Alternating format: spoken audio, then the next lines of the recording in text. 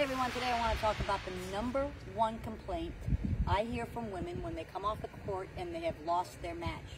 It is, oh, I got sucked into their lobbing game, so I just lobbed with them and we just lost all of our aggression. Well, I'm here to tell you that in every single clinic I teach, I try to teach the ladies that when they lob and it goes over their head, that they need to still come into the net.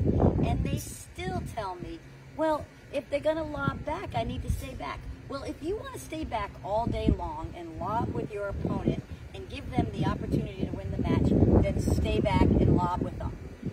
If you wanna offset that game, if you wanna keep the aggression on your court, you still have to come in off of the lob. Does it mean you get close to the net? No. It means you come in a little bit, maybe into no man's land, take the ball in the air, do not let the ball drop, and make sure you start chipping away at it and hitting down on them. Doesn't mean you have to hit winners from the middle of the court. It means you just have to start hitting down on them. Again, you're never going to win a lob-to-lob match consistently if you get sucked into your opponent's game. Then it's going to be slow, it's going to be lousy, and you're going to really regret it. So, number one tactic, lob over your opponent's head and come in and don't let it bounce. Have a great day. Stay back, Karen, stay back.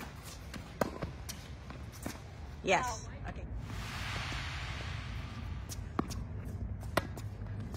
Get in. Yeah. Yeah.